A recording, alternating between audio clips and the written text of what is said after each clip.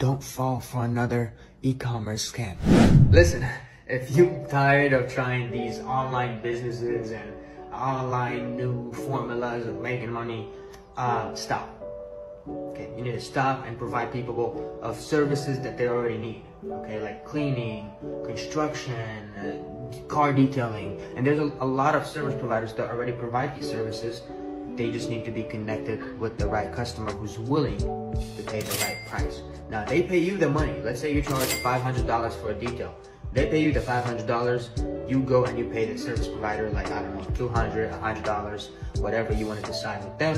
You keep the difference, and you rinse and repeat. You drop services on people. I made a training, so go ahead and check it out down below. Put a link somewhere.